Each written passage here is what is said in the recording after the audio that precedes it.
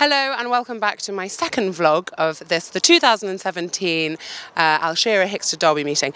I am here with the wonderful Gemma Millman, again to give viewers just a little chance to see the other stuff that goes on at Hickstead, not just the famous classes and the Derby, etc. And your team were called? Piglet and Eeyore. Piglet and Eeyore. The fabulously named Piglet and Eeyore. And this is in the Osborne Refrigerator Scurry Driving Championship. And for those watching at home who don't know what it is the most wonderful of English sports. It is indeed. I can't imagine any other nation in the world racing around on carts behind tiny ponies through traffic cones with tennis balls on the top. And when you put it like that, I am denigrating it, but it is a wonderful sport. So it's a lot more technical than it looks, isn't it, Gemma? It is indeed, yeah. So it's as fast as you can around the course of cones. The cones are 40 centimetres wider than the carriage, and for every ball that you have knocked down, it's 4 seconds to add, so accuracy is key.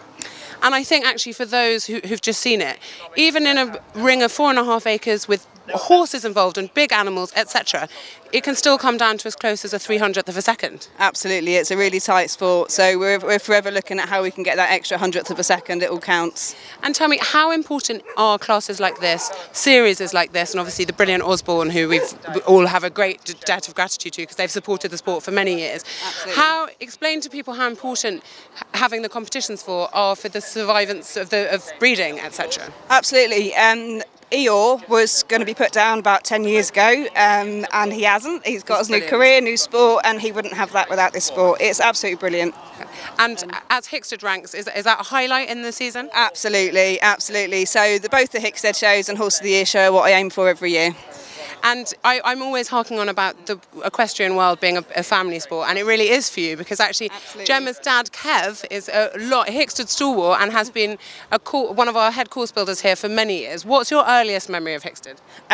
Coming here with the Scurries, I think. Yeah, it's hard to know actually. It seems to be many years. Watching Monsanto in the Derby, absolutely, yeah. So absolutely love Hickstead. And actually, so we have a celebrity scurry tomorrow, and I always fight with my brothers and sisters and try and get a spot on the back of one of the carts because it's actually terrifying, and they go blinking fast, and they can do 0 to 60 in what seems like about 4 seconds. Absolutely.